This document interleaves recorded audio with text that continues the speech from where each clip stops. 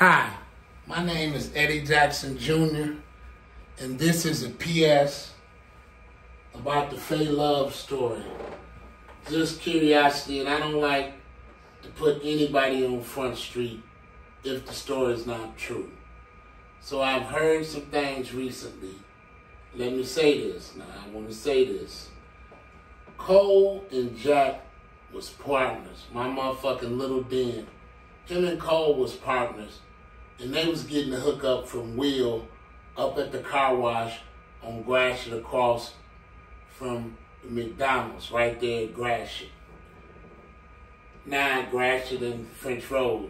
It's a McDonald's there, and they used to cop from Will at the car wash. He was the big dog. So I had a lot of respect for Cole and still do. He was back then driving a Grand National hot rod, flying around there. I thought him and Jack would be the ones that take and have a good run, because they offered me in on their run with Will, but Trisha was in jail and I was slowing down, so I passed on it, and Jack and Cole was getting major dollars with Will, and I mean major dollars. Now let me say this about Cole. Faye Love was getting good money on Kane too, because he had a brother selling for him down the street on Mount Clair in the Purple House. He used to sell weight and shit for Faye Love, and it was top quality cane. Okay, so Faye Love was getting dollars. And it had kind of got around in the street about Black Rob and what was going on.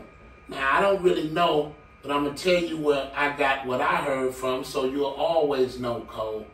Your next door neighbor, Mike, he lived next door to Faye Love. He said he heard Faye Love banging and screaming on the door at the top of his voice as if he was being killed. And this is when the niggas was trying to grab him and put him in the car. Mike said he heard it and he was in the basement. And when he come up from the basement after hearing it, they had got Faye Love in the car, and he thought you was in the house and didn't answer the door. Whether that's true or not, I would never want to put you on Front Street. That's what your next door neighbor, Mike, said. And that's where I got that story from, because Mike used to cop from me every day. If you know Mike, and I know you know Mike, the next door neighbor who lived next door to your dad, I know you know Mike, and he used to cop from me every day, and that's who told me that story. So I would have never told it if Mike hadn't have told it to me that his brother, I don't know how true that was, his brother was shooting at the nigga as they was taking Cole, and somehow you came up, I don't know. From that point on, that's what Mike said.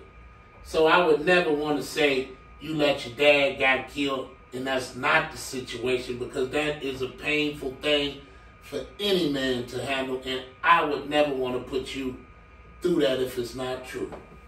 So if it's not true, I want you all out there to disregard that and what was the truth. And the only questions I would want to ask Brother Cole today about the whole situation. One, was you and Black Rob beefing? That's the first question. Two, had Black Rob ever robbed you? Because niggas said he had caught you up there near the river. I'm not saying every time, but had robbed you once. Because everybody get robbed. Even myself have been robbed and shot. So ain't nothing wrong with that. I'm just saying these are the questions I would have asked. And if that's not true, what made Black Rob want to kidnap Faye Love? Was it that Faye Love was getting money on that cane tip?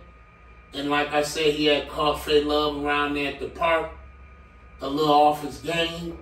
So those would be the questions that I would ask, like, damn, if you and Black Rob wasn't beefing. And the last one would be, did Faye Love know you and Black Rob was beefing if y'all were beefing? That would be the questions I would ask, and hey, there it is. And I hope, truly in my heart, as a real one, as any brother, I hope you wasn't there or whatever when your father did get kidnapped like that, because it would fuck anybody's head up. So I want you all to hear that and hear where I got it from. The next door neighbor, Mike, is who told me everything about it. I don't know whether he seen Cole in the house after they had kidnapped Faye Love. I don't know any of that. I went by what Mike said to me. Now, that's who I got it from, your next door neighbor, Mike.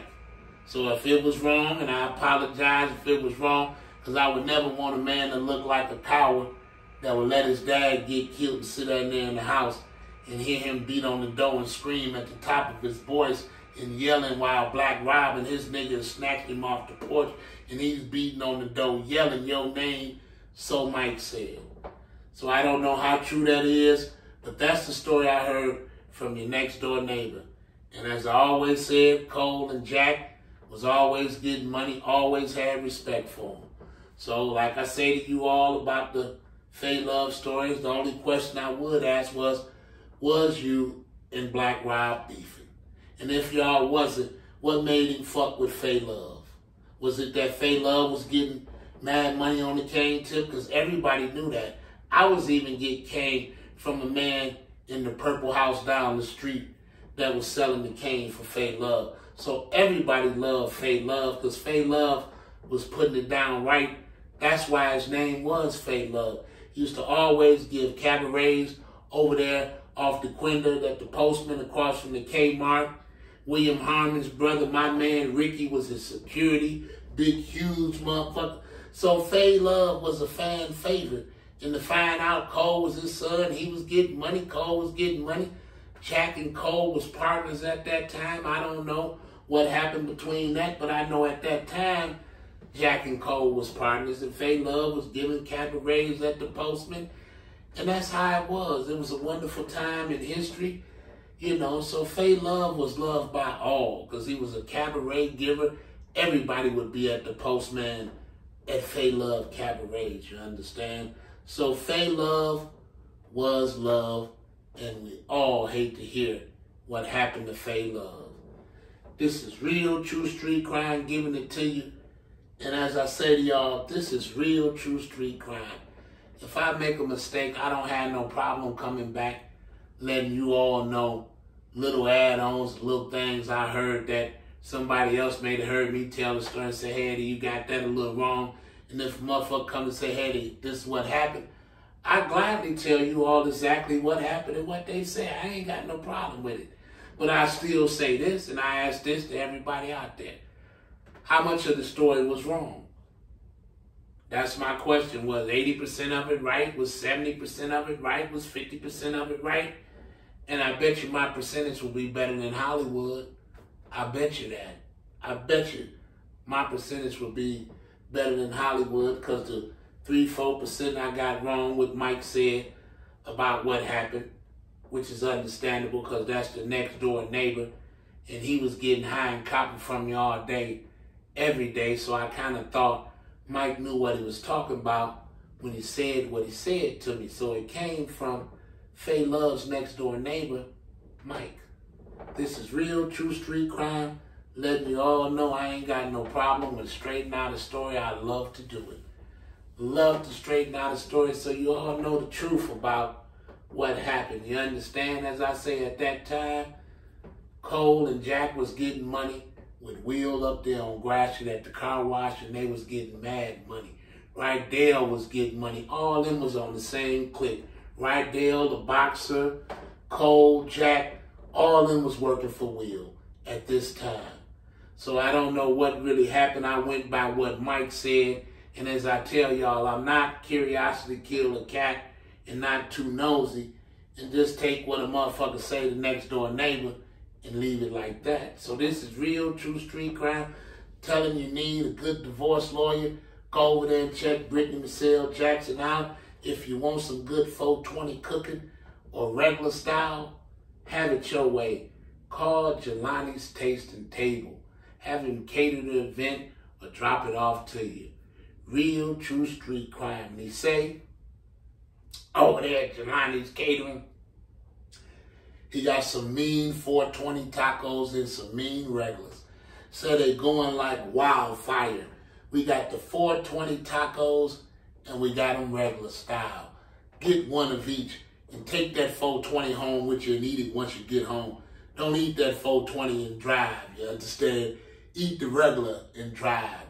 So as we say, the wonderful chef out of Baker's College, Baker's Finest, is over there killing them with the egg roll, 420 style or regular style. Jelani's Tasting Table. Check us out. This is real, true street crime. Why lie when real, true street crime will do? Subscribe, share, and like. I am Eddie Baby on Instagram. Subscribe, share, and like. I am Eddie Baby on Instagram. Give me a thumbs up. Thank you to everybody who takes time to listen at my stories. I truly, truly appreciate you all, and I truly try to do my best to tell you the real, true street crime, the real, true street crime, and if I get it wrong, I'm willing to come back and correct what I got wrong. So this is real, true street crime, telling you about the Faye love story, the parts I may have got wrong, and one day, hey, I might lay down the whole story and tell you the other side of it. Because remember this, you all, it's always two sides to each story. This is real, true street crime. Eddie Jackson Jr. Like, subscribe, and share. And I'm out. And before I leave, as I told you, check out Brittany Michelle, the wonderful attorney. If you need a good divorce lawyer or buying some property, a property attorney, any of that, corporate, Brittany Michelle Simmons Law is where you want to go. Simmons Law, Brittany Michelle Simmons. Check her out over there on her. Google her up and get you a good divorce attorney or make out you a will or whatever you need Dynamite Brittany Simmons to do. And at the same time, check out Jelani's Tasting Table. Got to check them egg rolls out. Dynamite, have it your way. 420 style or regular style. Jelani's Tasting Table. And before I go, because I don't like to hold you long now, this is short, just straightening out a little mistake here, because I straighten out all mistakes when they come to me. I straighten them out. But anyway, let me go and leave y'all on this one. Go over there on Spotify and check us out, Crime Town. It is a podcast. And I'm going to be seeing a lot of you all.